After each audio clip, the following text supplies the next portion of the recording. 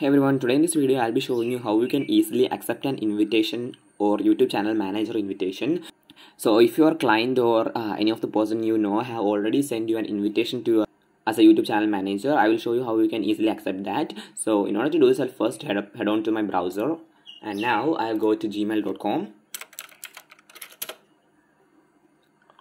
And now I think my mail is a little downside and I don't know where it is, so I will search here manager, and now you can see this option right here. I can see this is an invitation I received. So in order to accept this invitation, you have to open this mail, and then you will have this option called accept invitation.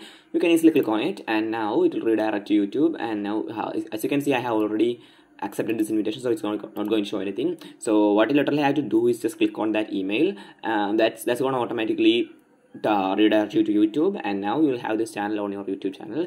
And I'll show you how I'll show you that as well. So I'll open this YouTube tab, and now I can click on my profile icon.